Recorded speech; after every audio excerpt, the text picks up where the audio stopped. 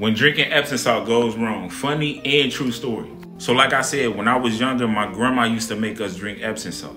So for the summertime, me, my siblings, and a few of my other cousins will all go to my grandma's house and stay for the whole summer. Now, my grandma used to call us into the kitchen every time we had to drink this Epsom salt. I kid you not, every time she called us, we was either happy or sad. It was one, she telling us the food is done, or two, we had to drink something that was really nasty.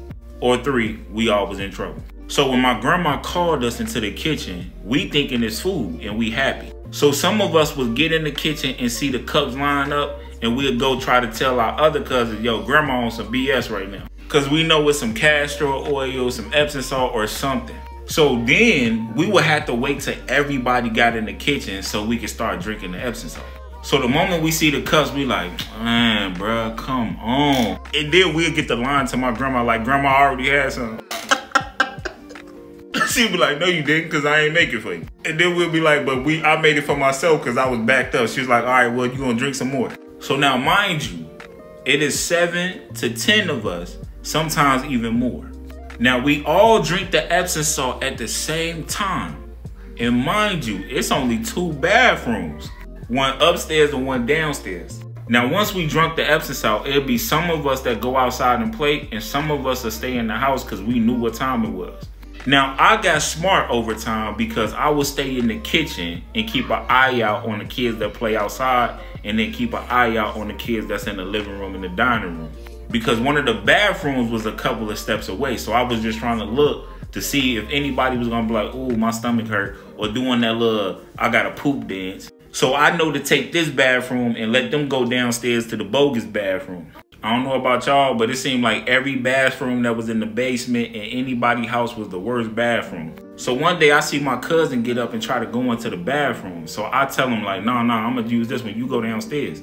He like, come on, Lil Sean, man, you tripping. I go in the bathroom, shut the door, and he run downstairs, no argument, do. So we both go in the bathroom. And then after we go in the bathroom, then everybody else started trying to go to the bathroom. And it's getting so bad because every time they come in the kitchen, they like, yo, who in the bathroom? Who in the bathroom? So now I'm in the bathroom. I'm like, yo, if you got to go to the bathroom, go downstairs. And then they be moaning and groaning like, Lil Sean, please, no, I can't move, Lil Sean. So I'm like, yo, you got to wait. So now everybody that was playing outside and everybody that was in the living room, all in the kitchen begging you to get out the bathroom. First is, how long you gonna be? To, oh my God, you finna make me poop on myself. To screaming my grandma name to the top of their lungs. Grandma, he won't come out the bathroom. And this went on forever. So then I will make deals with them. Like after I'm done, I'll be like, yo, all right, I'm gonna get up, but it's gonna cost you. They're like, come on, man, what you want? I'll be like, all right, I'm gonna get up. But when you get done, we're gonna have to go to the candy store.